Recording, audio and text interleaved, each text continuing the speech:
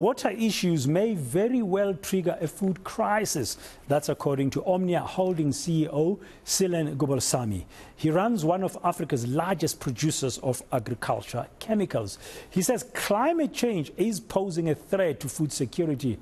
Well, and we need to get ahead of the problem. Let's bring him in now for more about his views on our challenges. Good afternoon, Mr. Gobalsamy. Welcome to Today on ENCA. Thank you very much for your time.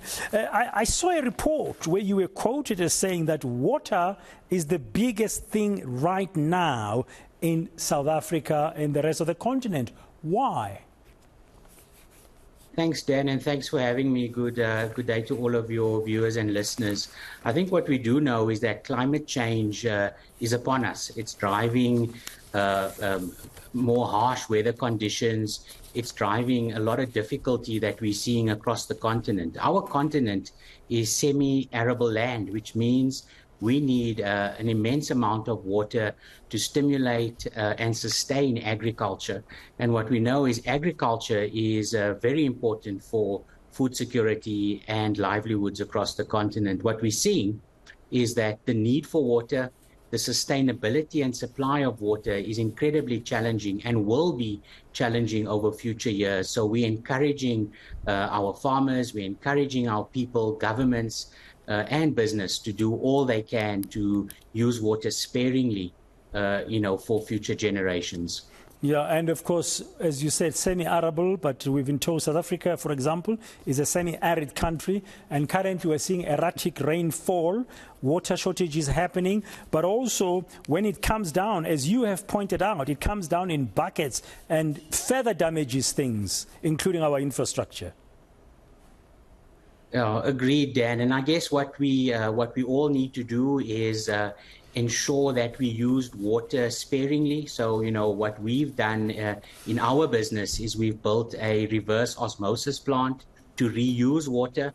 That plant reuses 180,000 megaliters of water a year. And I think all of us, whichever part of the country we are or the continent, we know that the weather patterns, the storms, the winds, the cyclones, the rain has been very different to what we've seen over the prior years and decades. So the reverse osmosis plant that you said, it's got about 180,000 megaliters a year. So it's all about you capture the water, just explain it to us how it works, then you recycle it and what? Yeah, in essence, we've got big cooling towers. So the water that's used in those coolers, we capture them. We capture that water, we reprocess that water, and we reuse it in our plants.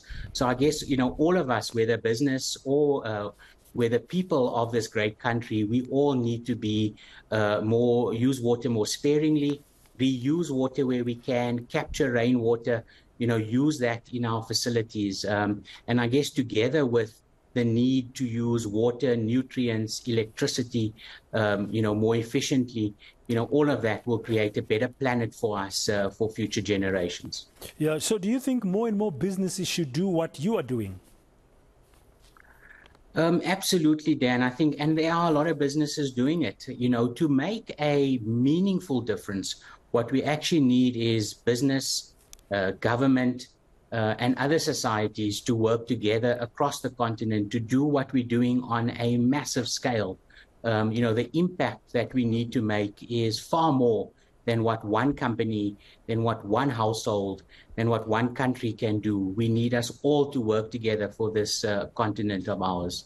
Yeah, so you believe that food security on our continent is threatened more by the issues around water scarcity, water shortages than wars like the Ukraine one, for example?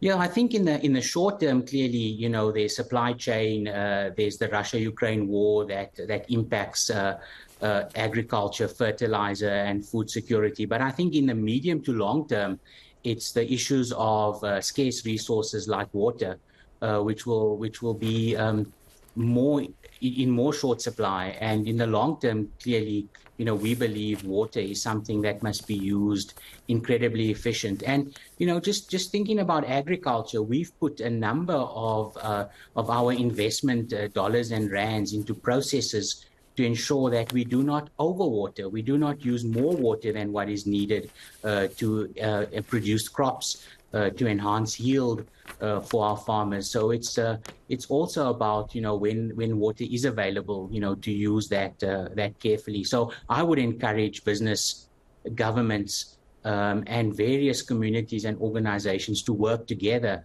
to invest in the infrastructure of water provisions, to invest in the infrastructure of reusing water and just capturing as much of the water as we can and use it like these great rains we're seeing right now, in SADC. And recycle the water that we have captured. That makes perfect sense to me. Otherwise, it's going to be the biggest risk for food security on our continent. Thank you very much for your time and your explanation this afternoon. That's Mr. Gobalsamy, Seelan Gobalsamy, CEO of Omnia Holdings.